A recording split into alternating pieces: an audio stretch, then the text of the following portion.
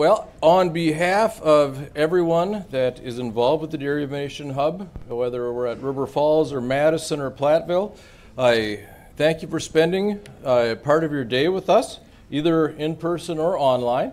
I remember that if you have questions, we will have time for a question and answer at the end of our panel discussion. And you can tap them if you're online. You can put those in the chat function anytime. Now, when the idea of DIH was first envisioned, so back in realistically 2017, 2018, dairy industry was in a bit of an economic downturn. So our leaders and legislative individuals wanted to do something big to help. And that's really where the research and innovation plays a big role in that story. So the hub concept includes everything, whether it's farm to fork, everything from farm to fork, whether it's dealing with the animal, whether it's dealing on the processing side, whether it's in terms of human health or economic health and vitality.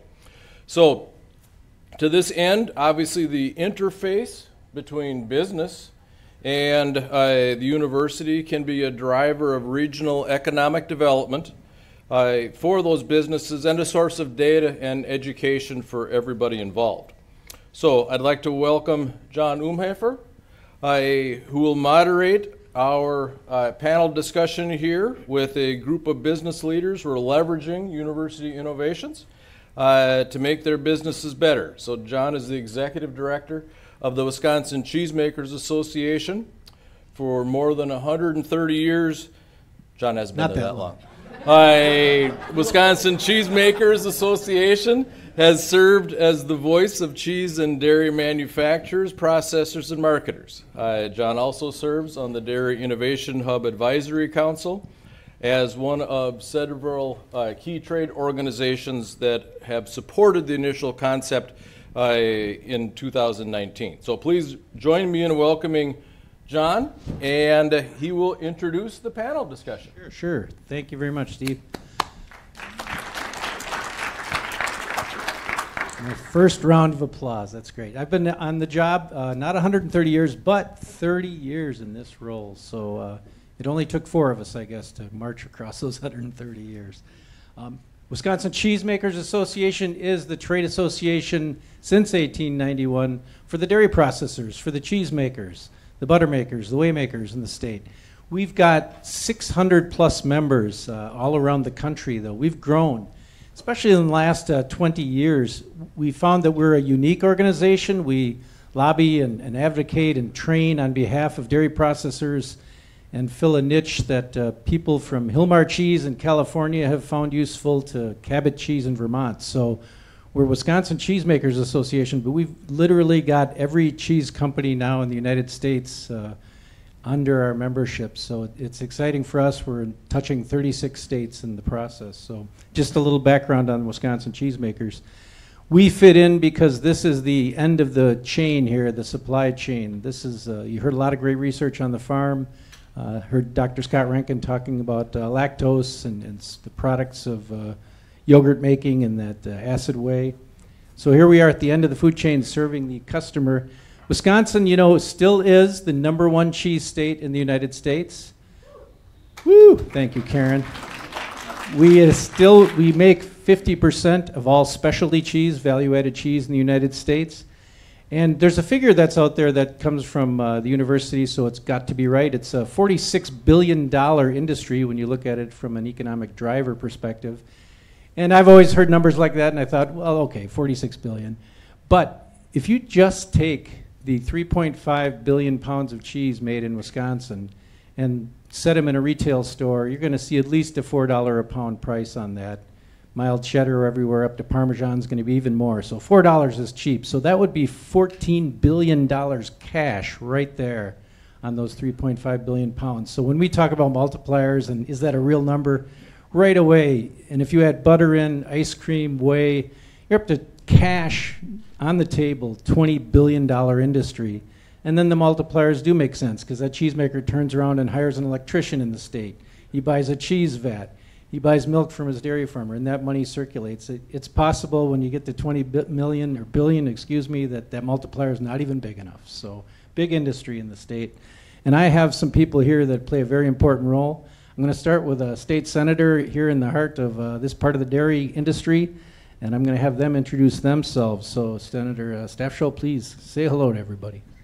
Well, good afternoon. Thanks, everybody, for coming. I am Senator Stafsholt. I actually grew up on a farm just north of here, a little ways between Heiman and New Richmond. Still farm there with my dad. He's 81 years old. I'm hoping someday he lets me drive the combine, but it hasn't happened yet. Did not grow up on a dairy farm, but grew up, just down the street and rode bikes to the neighbor's house and milked cows with them. So I'm glad to be here and glad to be a part of this conversation. Thank you very much, sir. Now we've got, let's start with Paul Bauer on the end. Tell us who you are, Paul. Go green. Okay, passed the first test. I turned on the mic, so that's good. I just have to share, my dad had a heart attack.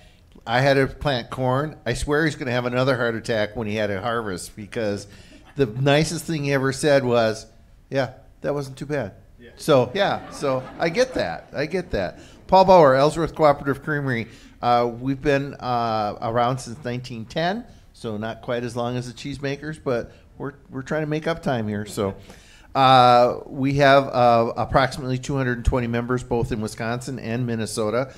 We have 3 plants, one in Ellsworth, a brand new facility in Menominee, and a processed cheese plant in New London. We employ about 350 people throughout the state, give or take. I can't actually keep track. But as John said, one of my pet peeves is the state has been much more responsive to it, is Wisconsin. Our little plant alone, I know I do a 7 multiplier. We have about a $2.8 billion impact to the area that we serve. As a co-op, every dollar that we earn or spend goes back to the community. It's not going out to some foreign country. The profits all stay here. So we're very proud of that, also being the cheese curd capital of the world. So we're very happy about that. Good start. Ken Heiman's here. I'm Ken Heiman. I'm the eldest of the 3 brothers at Nasonville Dairy. We have 5 sons that are there with us. We are a little bit diversified in the fact that we have 2 cheese plants, not a big deal there, but we also, in addition to that, have a milk bottling plant. We're the oldest producer handler in Order 30. In addition to that, we have a farm. We milk 500 cows, so we supply all the milk to our bottling plant, and we've used a lot of the innovation that we'll talk about today as well, and it's worked well for us, and we believe very strongly in the things that are to come and what we need to know in the future. So I'll turn it back to you, John. Sure. So we had a talk the other day, and the senator, you did a good job of kind of putting bumpers around this conversation, and that was, let's talk about this in terms of what these universities, and I'll get to the hub, but really it's these ag universities that we're talking about here, Platteville, River Falls, Wisconsin, down in Madison. They play a role in the rural community here that impacts beyond just the people they serve. And I think you see that lawmakers need to understand that, and even taxpayers need to understand that these play a big role in their community. Yeah, I sometimes find that I'm the reality check in the room, and I'm a farm kid at heart, so please don't, I can play devil's advocate, but that's not necessarily my position. But what we were talking about was in the Capitol, there's 33 senators and there's 99 state assembly folks. And so there's 132 legislators, and my friend Representative Travis Channel's in the back here. But other than Travis and myself, there's maybe, out of 132, there's maybe 6 that have some kind of agricultural affiliation. More than that, maybe grew up on a farm, but they're not actively engaged in agriculture. And so when you think about things like funding the Dairy Innovation Hub, when we go into a room, we're by far in the minority. And so when we talk about that, and one of the things I think is important for the folks in this room to consider is we have to answer to a group of people that don't love farming like we do. And so they say, what's this, the third round at 7 or 8 million? We're at 21 or 24 million dollars. What do you have to show for it? Why is it important for a taxpayer I live up by New Richmond, and a lot of people know this part of the country. There's St. Croix County is the second fastest growing county, so there's a lot of rural housing developments, and you have people that have no agricultural affiliation living in the middle of some really nice agricultural land, but they want to know, why would we spend my tax dollars on that? Why does it matter for me? And a part of that conversation is what these gentlemen just talked about is, this is how much revenue is generated in my community. This is how many jobs for non-on-farm people is generated.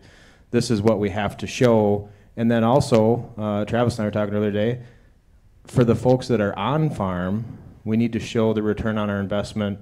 You know, if you're a farmer, you're also going to want to know, why is it important to keep this? And why is this a good thing? We talked a long time ago when this was brought up about farmers are incredibly efficient, and unfortunately that means that due to supply and demand and pricing, a lot of the prices sometimes will be lower than the folks in this room would like. And the way that you change that is you're not going to reduce supply because we're so efficient, especially here in Wisconsin, so you have to increase demand. And I really believe that the Dairy Innovation Hub can contribute to growing our markets in other areas, other countries, other products. So it's critical to make sure that we think about that as we go forward in how does this return to the community, to the taxpayers, and the state. And I think that's kind of what I bring to the conversation here today. I agree. I want to do kind of a combo with you two gentlemen. We talked at the table about maybe just a glimpse of how things are going out there in the market right now, and then kind of roll from that. Paul, I know that you do a lot here with River Falls and you know, students and interns and hiring, and so start off with how's sales, how's it going, and then kind of roll then into how you use the ag campus here as a incubator. Well, we're actually doing quite well. I love our customers. I appreciate everything that they do for us, especially when they pay the bill.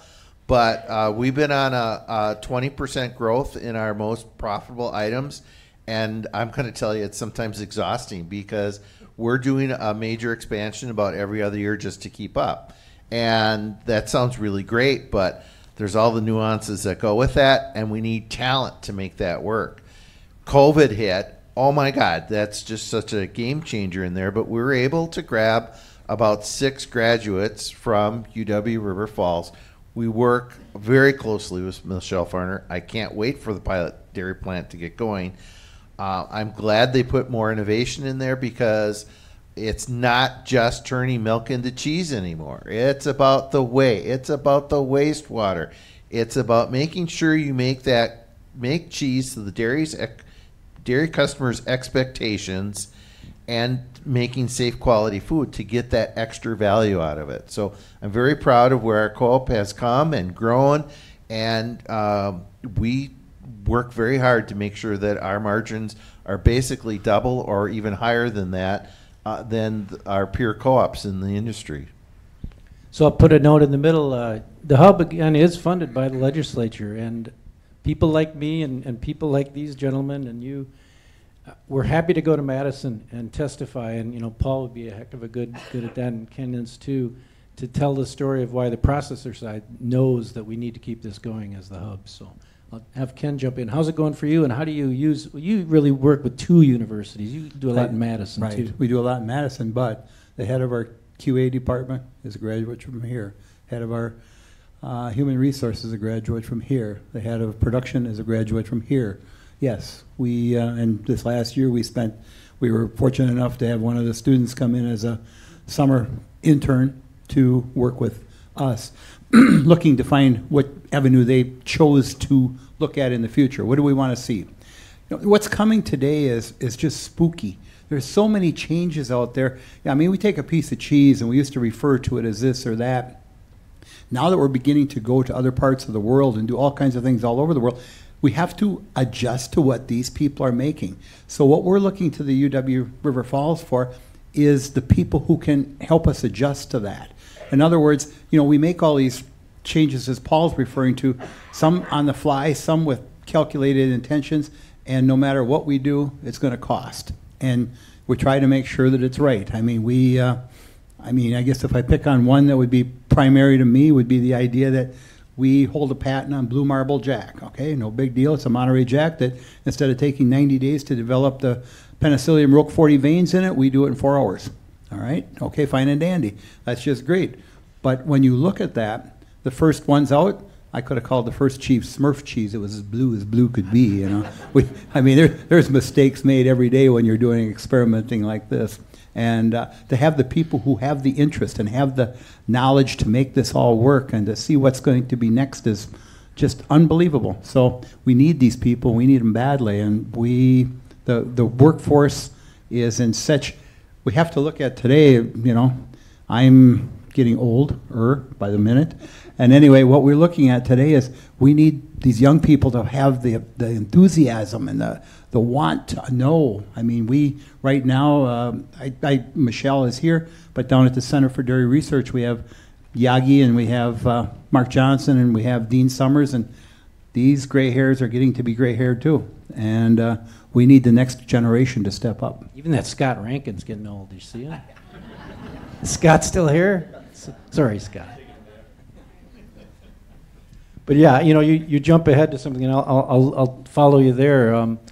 The hub to me feels like not just this opportunity to rejuvenate what some decimation in departments in these universities, but it's also all seems to be next generation, which is really neat to see. Because like you mentioned, there's some great minds at all these universities, but this really infused a bunch of young people, and I think you saw it this morning. So hopefully you guys can take advantage of that. And then your kids will take advantage of it, or in the next generation of the co-op will take advantage of it, because we've got some people in their 20s, 30s, and 40s here that are coming online with the hub. So I want to circle back to you, Paul. Tell us the products that you make and how they fit into, we heard Scott talk this morning about the innovations he's doing with lactose, but you've got some innovative cheeses. How does the universities come into play, and how could the hub research come into play? You don't make those in a vacuum, I assume. Well, we don't, and my goal is to take the milk that we get from our farmers and make the most value I can out of that. And sometimes we get some byproducts out of that, and we actually use CDR as well.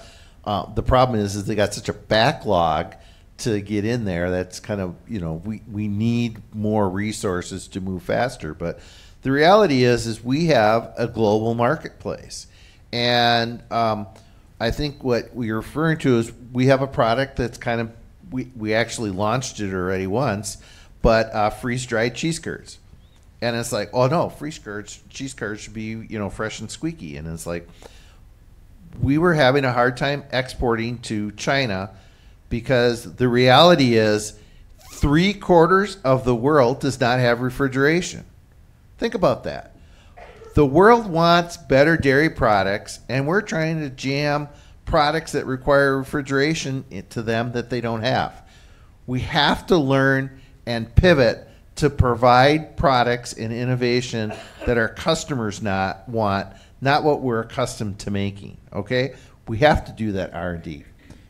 Now, the funny side of that is as we got this product launched and we're starting to get a commercial, the plant burned down. So now we're waiting for the plant to get rebuilt, but we'll get there. But, and it's not just that product. We have many products that go overseas besides cheese curds. We have whey. We have Munster. We have to learn that, not every country likes bacon and Colby.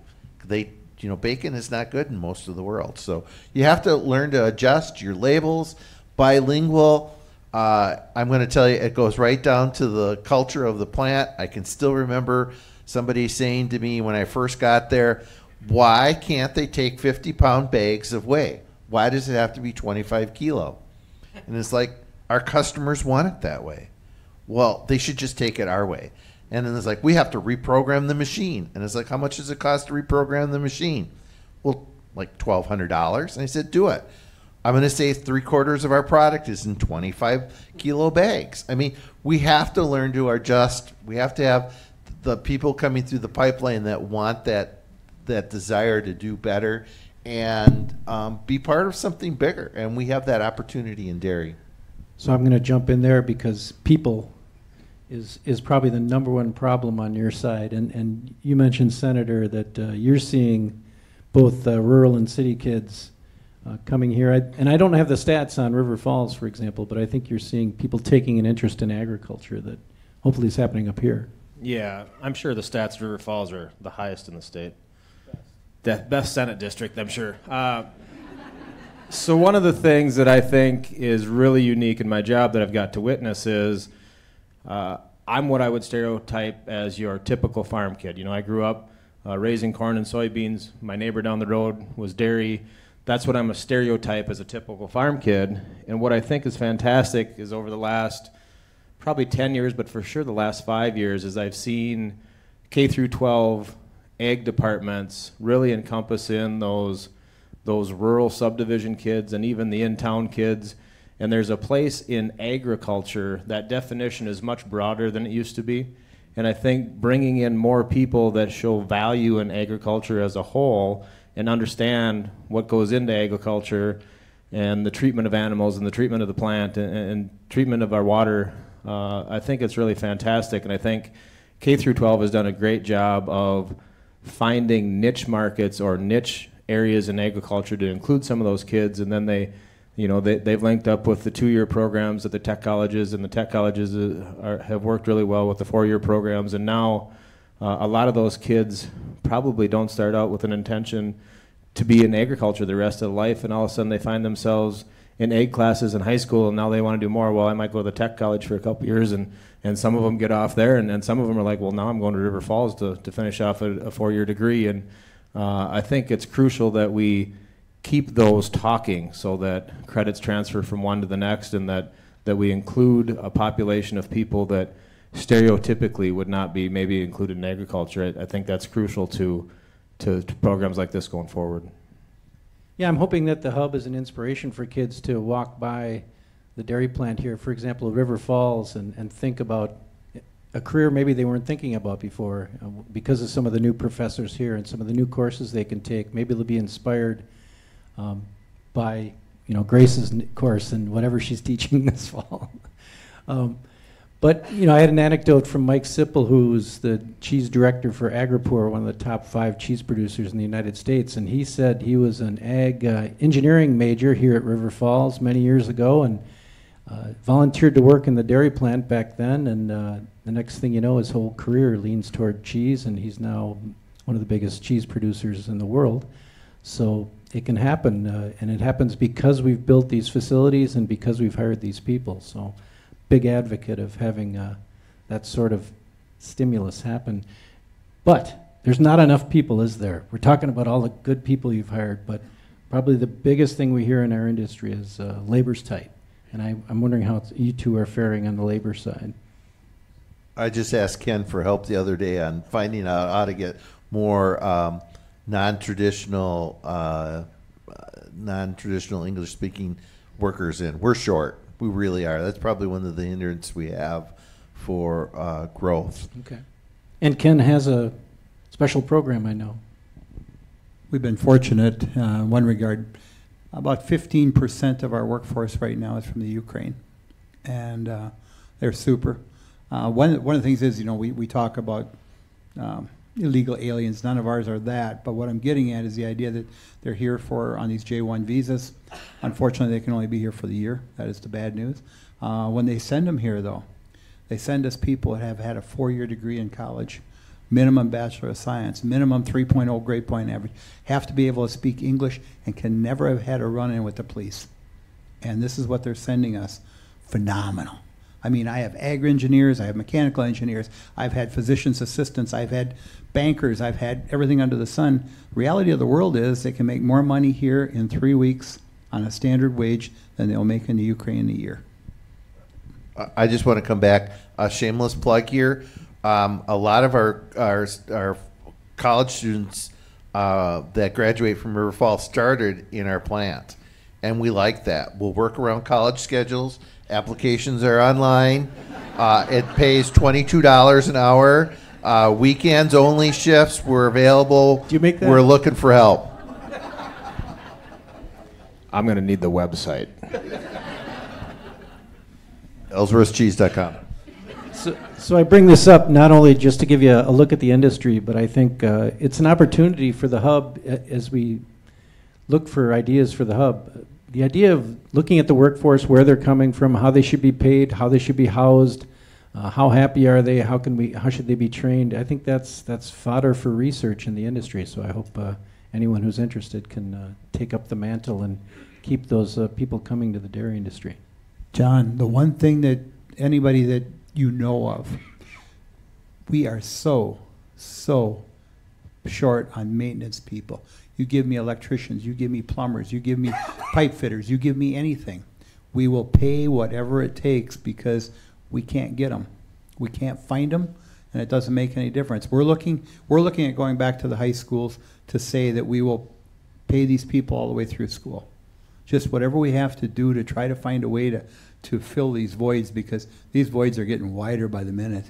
And these are things that we look at on a daily basis. And getting products sold, that's a breeze. Creating new products, sometimes a little tricky. But keeping a plant running, whole new ball game. This has turned into a job fair. I like it. But I want to follow that line of thinking, because now I hope, instead of hearing how you've taken, I want you to be giving, and you've given thoughts about workforce, but give them some other thoughts. Ken, I know you've gone into things like A2. If there's anything that you want these universities, these hub researchers to think about for the future research, I had a few thoughts, but also I know you've done some work that, I don't know, is there enough research on A2, for example? Well, what we've known is that, proteins, everybody out there, we listen to two things. I'll go two different avenues here. First of all, when we came out with margarine at one point in life, it took us 40 years to correct the mistake that we found out that margarine was one molecule away from plastic. Okay, so now all of a sudden it's the best thing in the world for you, which we all knew before, but unfortunately it took a while. Now we're looking at milk.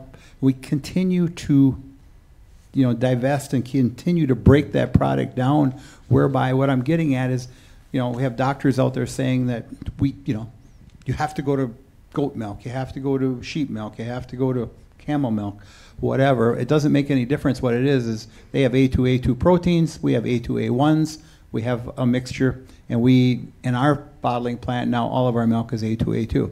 But what do we really need to do? What we really need to do is, and Dr. Rankin, I hope, is on it, that we continue to develop, that we get away from the idea that we're causing any digestive problems whatsoever, because this is what our communities are looking for. This is what is being portrayed to the children of today. And if we need to make adjustments, the one thing that happens to cheese, Paul knows it just as well as I do, that after so many days, the cultures have consumed most of the lactose in there, so it's not a problem. But here, we still have that. And if we went from having a half of 1% that were ever saying they were lactose intolerant to a number that's getting to be 28 and 29%, and it's up to us, it's up to you to help us develop what products we're going to make that are going to make this work. And the other part is we use that all over the world. And so if we're in countries that consider themselves lactose intolerant, we need to come up with the products that will match them. And let me pivot, and maybe Paul's faced this, and maybe you too can. The S word, sustainability. I wonder if you've had run-ins either domestically or internationally where companies are saying, buyers are saying, show me how you're sustainable, because I think this is another hub area that obviously stewardship is one of your pillars, but how can that be translated to the processor? I know there's a lot of on-farm work, but these guys are in the front line of having the big buyers say, show me your sustainability, and what does it mean? Well, that's interesting because Randy's sitting right here. I sit on the DADCAP board, and I press back on him. What does the EU want for? What do they mean by sustainability? I've yet to have anyone tell me what sustainability means. Yet we're supposed to be sustainable. My other pet peeve is if you look at the dairy industry, we're either cheap or very sustainable because we reuse energy all the time. Right. And we've been doing it for years, but we'll never get credit for it. One of the things that I really think that I'm going to pivot just a little bit on the sustainability issue is that we have a room full of people that really like dairy and are true ambassadors, and we are horrible at promoting our own sustainability and what we really do, how well we take care of cows. I don't think people understand that most dairy farmers do a better job of taking care of cows than their family. When you look at, well, I grew up on a dairy farm, I get it. On a personal note, I was the youngest kid. The only kid that my dad attended the graduation of from college was me, because I was the youngest, because my brother was home farming. So I got labeled the favorite. Just saying. Therapy is not one of the pillars of the dairy hub. But I'm going to say I've taken this a little step further. When we look at the Menominee location, we laid it out with viewing windows to see cheese being made, okay? When we were looking at what we want to do for pre-treatment, I went with an anaerobic digester and pushed the technology on membrane technology. I mean, it's been around for us. It was pushing it. But to flare off the gas, because I believe that that's going to be the next frontier, is energy generation from dairy cows. We have a great future. We have a lot of ability. We are horrible at marketing ourselves. So we are sustainable already. We can be more sustainable. We have to figure out how to get that message out. And I'm going to tell you, it's not Ken and I that has to do that. It's the dairy farmer that has to do that, because people don't want to hear from us because you guys own plants. They want to hear from dairy farmers. Well, something we talked about in the hub meeting yesterday was that I think the translators are researchers. I think someone's got to stand between what a farmer can tell them and the data and the consumer and translate that, because you said a bunch of words that, you know, the average consumer wouldn't know about filtration and anaerobic digestion, and someone's got to tell them what that means, because like you said, you're already doing it. And we just toured your facility because it's state of the art in taking care of wastewater. Ken, has anybody ever bug you about sustainability? Yeah. Well, what I'm getting at, I guess, is it's twofold. We spent a year-long project on lactose. You heard about lactose today from Dr. Rankin.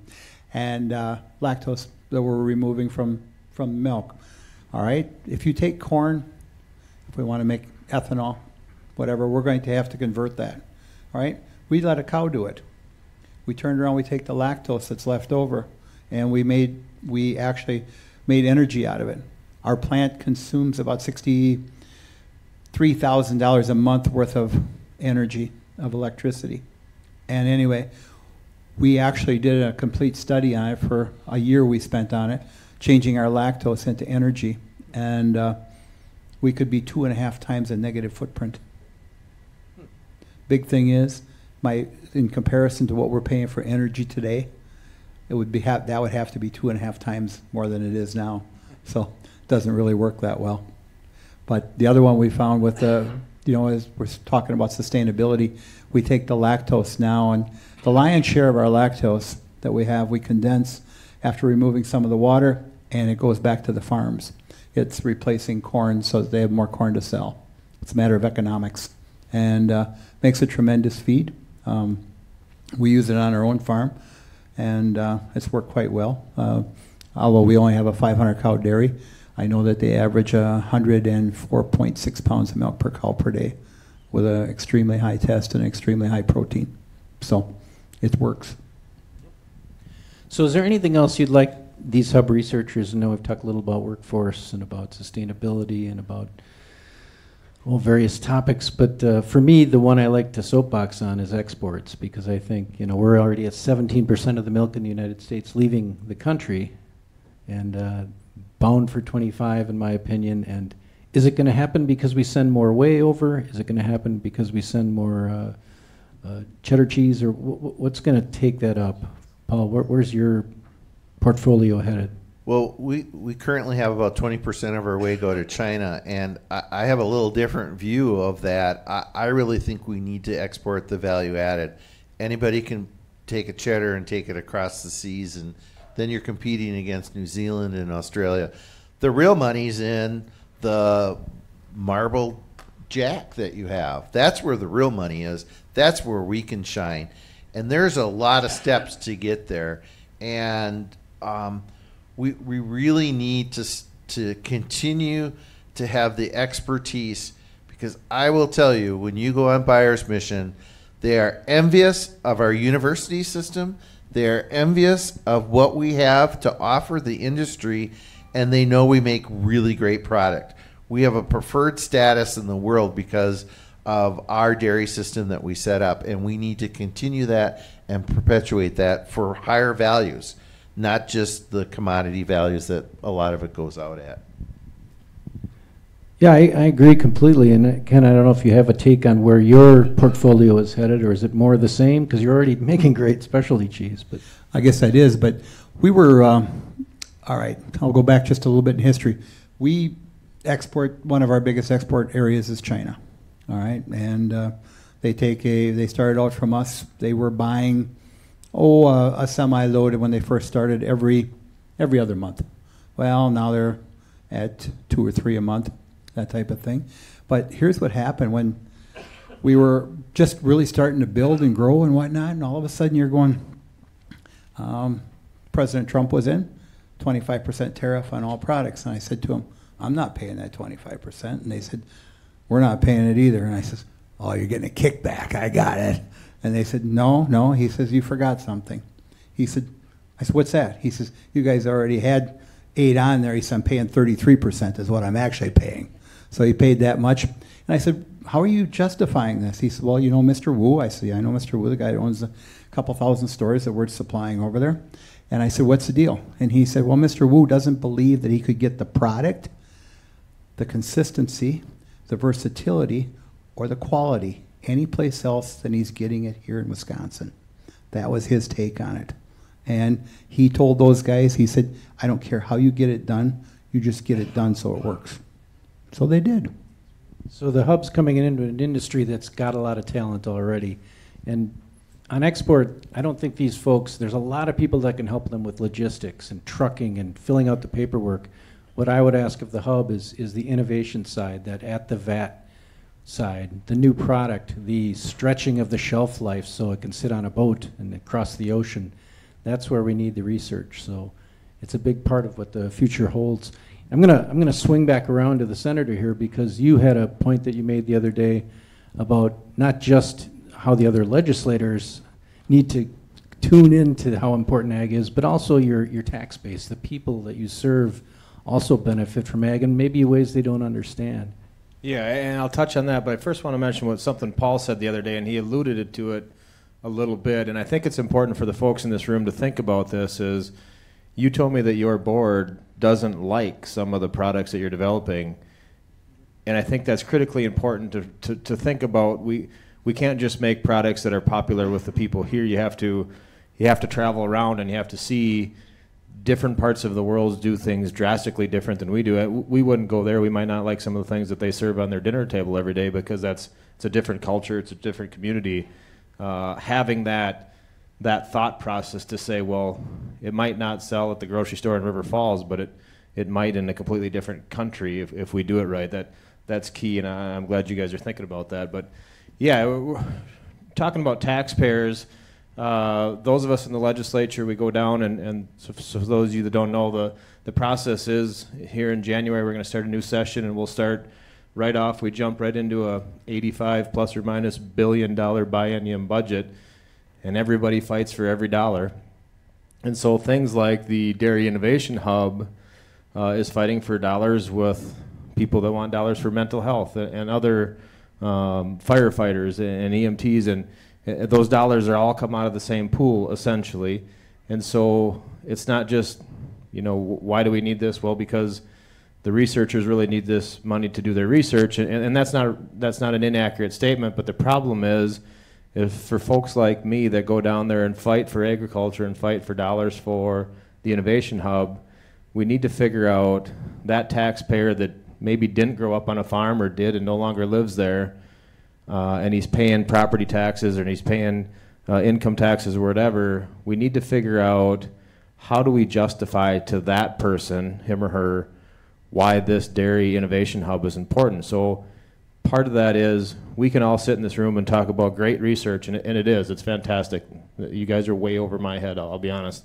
But I think that this is a minority of the population of the state, especially the taxpayers. We could talk about real estate, whatever, but in the long run, when we go to Madison to fight for the dollars for this, we need to be able to show results. And so part of the task of the Dairy Innovation Hub needs to be, how do we justify to the rest of the state, to the rest of our community, to the rest of the taxpayers, why this is good? And I think we hit on that a little bit ago, but you know, these guys are growing jobs. They don't have enough people. So if you want jobs, this market's a little bit different because, you know, everybody's looking for workers right now. But in general, that's not always the case. And these are solid industries with people that have long-term family supporting jobs, and they're going to build that. So the more product we can send overseas, the more people we need here, the more people we need to be salesmen overseas. It's just an incredible tie-in, and we need to be able to answer the question is, for the guy that's not a part of it, why is it important to me? We need to make sure that we have an answer for that. Thank you very much. We need an armed guard for you because you're pretty important to this industry. This hub, you know, I want the researchers in the room to know that you are broadly, wildly supported by many, many hundreds, if not thousands of people in this industry who see the hub as one of the great ideas in the last 20 years. So do your work. We are here to make sure that it gets translated to that legislature and to the citizens of the state. Maria is doing a fantastic job, and Heather. And I think that role falls upon us, and you guys just do your great research work. So I think I'm supposed to pivot now to see if anyone has any questions for us, and that would wrap us up. Otherwise, I'd love to take a question if anybody had any ask a question about cheese. Ask Ken his favorite cheese. I don't even know the answer to that. The one with the most water in it. Sell as much water as possible. If there's no questions, I might surrender the mic back to Steve. Unless you got some online. I don't actually, but I mean, there's no questions. Come on. Come on. All right. There's one. You know it's a good panel when we've answered every possible question. And they're napping. Hello, my name is Young Mi Kim. I'm actually an associate professor here in Ag Engineering Technology Department. My area is process engineering, so I'm very interested in processing side of the dairy industry. And you mentioned briefly about the labor shortage, especially maintenance side of the industry. It is a huge challenge that I see as an educator because that more and more younger generations are not into that kind of field. Like manufacturing, we are losing, a lot of workforce because the generation are, they kind of think, the manufacturing is not really appealing to them, but it's such an important area. So there's that side of the challenge. And another side of the challenge is that they often case the industry adopt the technology very quickly because that technology benefits have a direct benefit in that industry, like make the process more efficient, produces very innovative products, whatever that is. And then in an educational side, we have to train our students to be equipped with the skills and knowledge to keep up with that technology advances that's happening in the industry side.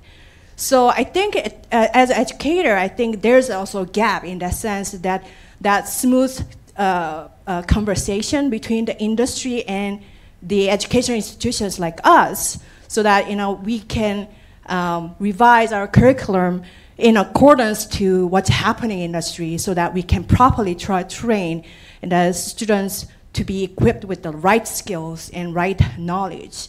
So I just want to ask what your take on that, how we can have that more efficient conversation happening in that area. I appreciate that. Very good comment. I have heard, and I might flip this to Ken, but we have people putting in robotics and automation into their plants, just like you said, higher tech, and they think they're going to save some workforce, right? You get rid of a few guys stuffing things in bags. But then the person that has to fix that machine becomes 10 times harder to find than the 3 people that could move that cheese into that bag. So it's a different problem, right? And a tougher problem. It really comes down to the idea that, yeah, I could replace 3 people. And if I replace 3 people with the technology that you're speaking of, that would be great. But the person that I'm hiring to keep that maintained and keep it operational, because I can't shut it down. I used to be able, if it took 3 people to do these particular jobs, I replaced it with one robotic system. If it goes down, I can't even fix it with 6 people. 6 people standing there won't help me. It just gets to be a conundrum that we can't live with. But as far as the people coming out of the system and understanding it, the first thing I think they should understand is the dollars that are being paid for this group of people. I mean, it's good, really good. They are not going to be having to dine on mac and cheese. Nothing wrong with that, but anyway, they, I like cheese. I know, me too. But it's just that this is what we need so badly. But as far as when Michelle gets everything going here, there's some other equipment that we'd be very happy to show you how to lay your hands on that would give people, the day in, day out, the same things that Paul and our companies are using all the time. And we'd be very happy to allow you to train with that and have that. And I'm sure that the suppliers that want to sell to Ellsworth or Nasonville or Lynn or Grassland or everybody else, yes, they'd install it just to make sure that we could train people on it, because they do have a catch then. They have a place to point to. You can get a service tech from these people instead of flying them halfway across the country. We put in equipment from, some of our equipment is from Italy, some of it is from Germany, some of it is from France, and a lot of times the only good news we have is that our worst times would be at night, and they're during the day, so at least we get to talk to them at their schedule. Otherwise, you could just blow the whole place up. I would echo that automation sounds cool, but when it doesn't work, you're dead in the water, and it's hard to find people to fix it. I would rather say when you look at logic control and how systems are working, we take a lot of people from high school, and we actually help pay for their school and help pay for their masters. Thankfully, no one's asked for their PhD yet, but we'll take good talent and invest in them. I mean, we really will. But to get that good talent, they need to learn the skills of how things work and interconnect and why they work, and look at the micro aspect and the big picture aspect. We have a lot of fantastic people that look at the micro aspect and they become experts in that small field. But those that can take that expertise and move it to a larger field are very valuable to us and anyone in the industry. And that's not just on the technical side; it's on the people skill side as well. Because at the end of the day, we still have to work with other people. So is the answer at the tech college level, or is it you think it's here at River Falls and Platteville and Madison, or is it both? All of it. I'm going to say it goes right back to grade school. I'm going to tell you the biggest problem we have with employees right now is showing up. Where do you learn that? Kindergarten. Yep. Flat out. It starts when they're little. And I cannot teach somebody if they don't show up. So that's the first skill. A good attitude helps a lot. And then from there, the sky's the limit. I would add to that communication. In the work I do, traveling around, certainly in agriculture and retail businesses like you guys, but all across the board, employers are frustrated with the lack of ability for the newest hires to be able to communicate. I also own a small business. I hired a young gentleman the other day, who's 20 years old, honestly, basically because he looked me in the eyes, said thank you, and shook my hand. It's the first one out of 11. Everybody else looks at their feet. They're checking their phone while you're giving them an interview. We need to have a conversation about communication as well as showing up. And we laugh because it's, to my generation, that's crazy, but it's common. And we need to focus on that going forward, I think. So a good workforce question. Any others out there? Yeah, we've got one more question over here, right? I just wanted to ask, what do you guys feelings about, I mean, we heard earlier about the concerns that there might be with large farms, a lack of social capital or an adjustment down, and I've also heard about how the consolidation of farms and loss of small farms can affect rural communities by draining them out of resources. Where does that fit in with what you guys do? And I also want to say thank you. I work with lots of small dairies who work with Ellsworth, so we're really grateful that you guys still send the trucks out to the smaller farms. But what impact is growing farms having on the communities, and where do small farms still fit in the picture? And these are perfect panelists for this because they're not city-based. They are out in the rural community. I get to go first. I guess of the 200 dairy farmers that ship to Nasonville, we have farms as small as, well, I have to take the organic farms out of it. So then anybody that's conventional, the smallest farm has probably got about 12 cows. All right, largest farm has 2,500 cows. Believe it or not, the two of them are 2 miles apart, and it's just the way it is. What we see today is, I don't know how we're going to transfer to the small farm. I don't know exactly how we're going to incorporate that. Can it be done? Yes. If the prices are right, it can be done. But the sweat equity put into it is spooky, and it's going to be all up to the person. If they want to make a living at it, they can make a living. Will the living be better if they were doing something else? Probably, but I mean that's up to them.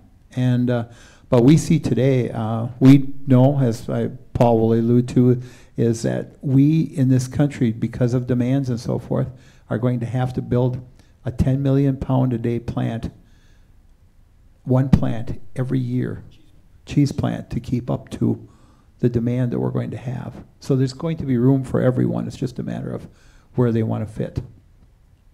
I'm going to echo that. There's room for everyone, every size. We ask of our farmers, you got to have good quality. The quality of milk in this country has improved so much. The consistency of it. I can remember when I first started, there's a 20% swing between the 5th of June and the day after Thanksgiving was a 20% swing in milk, and now it's about 2%. Why is that? Farmers are better. They know exactly how to treat those cows. They have great ventilation in there. But again, there's room for everyone. My concern isn't the big farm, little farm. My concern is where are we going to get that equity for that next generation to start that's not, or it isn't born into a farm. I mean, that's a big problem. And I'm going to say the previous company I helped start, Anago Cheese, was an ESOP. And there may need to be looks at farm ESOPs where farms are handed down to the employees through a tax mechanism. But if we want to eat and we want to grow, to me, we got to be on the forefront of that. How are we going to take that? Because the economics are, if you want to be a viable farm without inheriting it, it's going to have to be 500 cows or more. It just is, because you're going to need the expertise in there. I mean, you look at a manure spreader. My God, they're telling me that a manure spreader is like $100,000. Yeah, on a small one. I mean, you can't afford it on a small farm anymore. So you got to look at the economies of size. I'm throwing 500 out there. It could be whatever the right number is, but that's a lot of money to get 500 cows going, and we're going to have to address that problem sooner than later. Senator? Well, I think people in my position often get somebody that stop us here or there and saying, what are you doing to save a family farm? What are you doing to keep the family farm? And it just plagues me because, to be completely frankly honest and forthcoming with you, my dad and I farm probably just a shade under 800 acres. And we are by far the smallest farmer in our neighborhood, in our township, for sure. And so I'm a free market guy. I believe in free market economics. And I think that agriculture for decades and decades, has been a very high volume, low margin business. And if you're going to expand your business, you have to get higher volume. In order to get higher volume, you have to get bigger. It's not pretty, but that's the truth.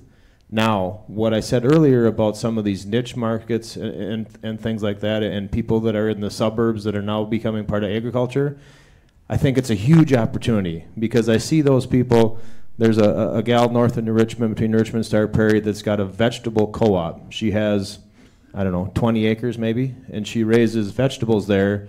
She sells a membership to her co-op to the people in those housing developments and the people in town, and they come once a week and pick up their box of their share of whatever vegetables were ripe that week, and she makes a good living. And I think if we're going to talk about smaller farms or family farms, you know, conventional way of thinking in agriculture, it doesn't work, because the conventional way of thinking generates you to a higher volume, bigger farm. You need to think non-conventionally and think about niche markets, niche products. That's what these guys are doing really on a global scale. And if you want to, you know, make it smaller to a smaller scale, you could make a living in agriculture on a very small footprint if you can figure out the niche market and get your margins back in. So it's an incredibly, it's a frustrating conversation for legislators who have been in the field and know that agriculture traditionally has been set up to get bigger over time, and now we're busy trying to save family farms, and it's just it's a different way of thinking. And it fits in, it's a hub pillar to look at the size of the farms and how we can help all sizes. And luckily, I'll say this, there's not many states in the United States that have cheesemakers of all sizes, dairy processors of all sizes, that are actually seeking small farms, medium-sized farms, large farms. Some of our processors have exclusively gone for large farms. They just want to take that efficiency. But the smaller you are as a cheesemaker, the smaller you want that dairy farm to be that's working with you, because you do not want to have one farm serving you milk. That is too much of a risk. So we are lucky in this state. We still have about 130 different companies making, or sites in Wisconsin where cheese is made, about 100 companies, 130 sites. And that's really good for the farming community in the state. Better here than Idaho, where there's, you know, third largest cheese producing state, and there's 8 cheese plants, not 130. So out there you have to be big, because there's giant cheese plants. So we're in the right state here to make a difference, I think, and so the hub is well located. But I think that's a pillar. That's something that you really got to work on. All right. Well, that's all Maria's going to let us do. So thank you very much for your time. Thank you, Steve. Very good. Well, thank you to our panelists. I just got a couple of notes here as we are wrapping up. One thing, if you're a River Falls student that is helping out with the tours and you haven't visited with Laura yet in the back, if you want to head back there, that would be good. So, again, thanks to everybody for sharing your day with us. Also for the individuals that were up here speaking, whether it was on a panel, whether it was the research updates and things like that, or if you were asking questions. Thanks for contributing and making this a good day together. I'm going to explain some tours in just a second. I do want to remind everyone that they will likely be getting an online survey within the next couple days. If you could complete that, that would be fantastic. Also, the online sessions will be available basically at any point if you wish to go take a look. If you're an instructor like me and you want to put up something for 10 minutes on a concept that we haven't been able to do before, fantastic. That's what those online sessions are there for. So there are, believe it or not, more beverages and snacks in the back. Okay? And we have 3 different tours for individuals that are interested. Okay? So let me just kind of walk through the logistics of these. If you're not interested in participating in any tour, you're welcome to stay here. The posters will be up for another hour and a half, 2 hours or so. Maria said about 3:30, depending on the crowd. She's looking at me now saying, oh, I didn't say 3:30. She said 3:30. Those posters will be there. Hey, and you're free to visit. Hey, there are 2 tours on campus. One is what we're describing as the analytical lab tour. So that's taking a look at Water quality, that's taking a look at solid sample analysis and taking a look at some of the molecular biology equipment. Okay, so that's over in ag science. The second on-campus option is the processing facilities tour. So that would be our in process of renovation creamery. That would be Dr. Grace Lewis's lab, which she describes some of the work that's going on there. And it would also be the bioprocessing lab with Dr. Youngmi Kim, where she'll be walking through some of the things that are going on there. That's in the ag engineering side. So 2 on campus, kind of the idea here is the tours. You're going to have a guide. So if you've ever been to Las Vegas and you saw somebody holding up a sign and then a group was following them, I don't know if we have signs, but that's kind of the general idea. So it'll be basically 10 minutes at each of the 3 stations. Okay? So again, the 2 on campus, processing, or analytical labs. Okay? Etch those in your mind right now. Okay? The other tour is off campus at our dairy farm. Okay? That is going to be at 3 o'clock. Okay? And the campus, the directions to the farm, if you have not been out there in the past, are in your folder. If you didn't get a folder, there are the handouts that are on the table. Okay, are these couple tables here.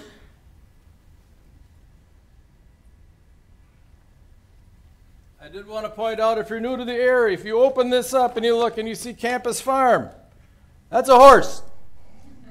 Okay? So the Campus Farm is one of the farms we have, but if you're looking for the dairy, open this up and you will see the Man Valley Farm, and there will be directions in there in terms of how to get there. So that will be starting at 3 o'clock. So again, you have some tour options that are available to you. I tell you what, let's do it this way, because the student guides will need to grab some individuals. If you are going to participate in the processing tour, they'll meet you in the back over here on my left. My left, your right, back of the room. If you're going to participate in the analytical lab tour, why don't you do over here on my right, on your left, and that way they can get students kind of moved around. Again, you can do both. You can do none, or you can hang out and then come to the farm at 3. Your choice on that. I will try to direct you as a, we'll make sure that everybody gets to where they're supposed to be. So, in any case, very much I want to, again, thank you for spending the day with us. We wish everyone a wonderful Thanksgiving holiday, and as you travel home, please travel home safely. Thank you.